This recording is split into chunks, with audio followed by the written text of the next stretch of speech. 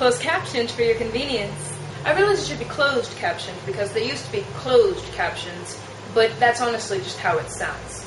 I am currently a teenager. As such, I talk fast, I talk loud, and my parents often ask me to repeat what I just said and or to speak more clearly. I'll acknowledge that they do have a point.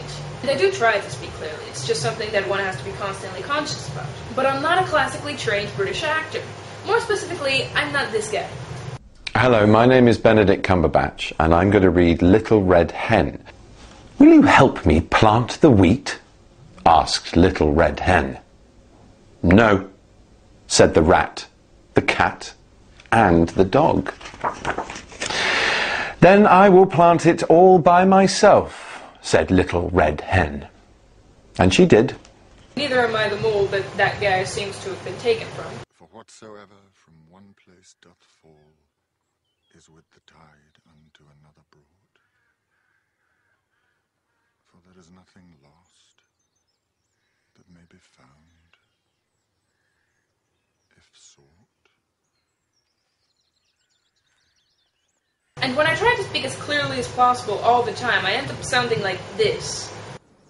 I know about white people too. Like when they talk, they say the whole word like this. And in actuality, how I usually talk is how most people usually talk. Whether it's an accent, I didn't understand what they were saying. It was like, or youth, It's in hospital, she realizes. or both.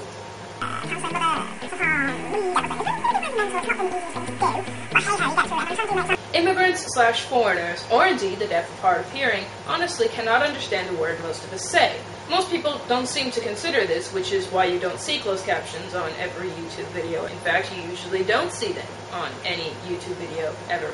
This is true in all languages. Esto es verdad en todas las lenguas del mundo.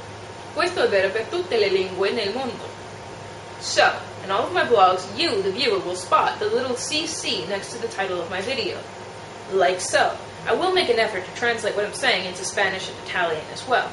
If you speak either or both of those languages and don't see one or either of those languages available in the closed captions, please comment and remind me.